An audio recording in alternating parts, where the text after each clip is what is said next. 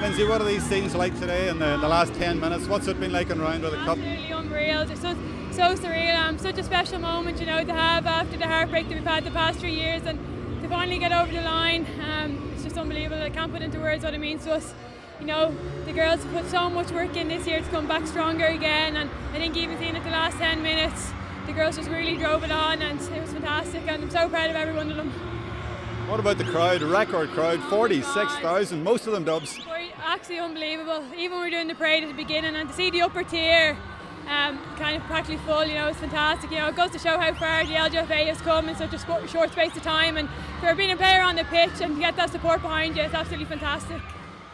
I don't know, it's like the cup was heavy. That's probably the lasting memory I'll have on it. It's just unreal, the amount of support, like, it's been savage over the past 3 weeks, been unreal, and we're very grateful for it, but I don't know, surreal.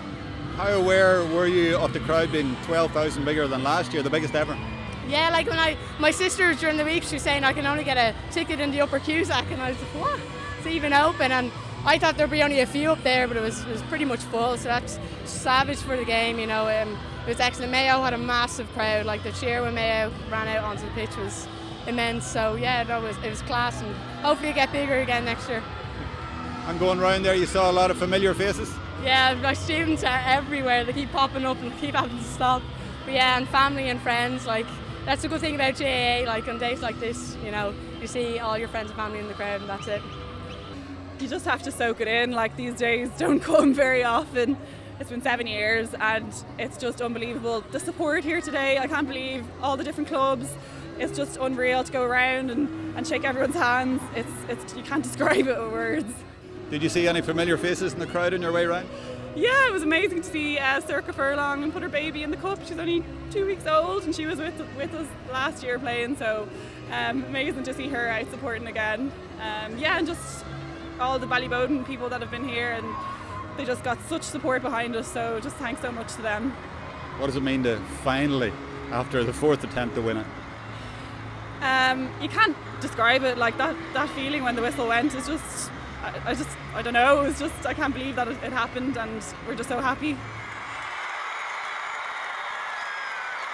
Niamh, your goal was crucial. I know you won by plenty in the end, but that goal in the first half was so important in separating the teams. Yeah, obviously the girls transitioned the ball up the pitch really well, and I just snuck in behind. Thankfully Noelle saw me, so all the hard work was done. I just had to compose myself and roll it into the back of the net. Saw a few pictures there with Dean. He was the hero last week. You're the hero this week?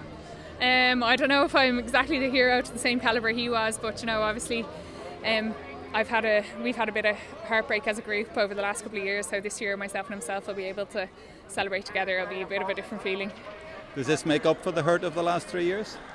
No, I suppose when you retire, you'll always remember the losses, but you know, we just need to like really appreciate this. I was involved in 2010 when we won the All Ireland. Obviously I was a bit younger and I probably didn't appreciate it as much as I should have, but I can't describe how much this one means to us as a group, and I'm definitely going to appreciate it.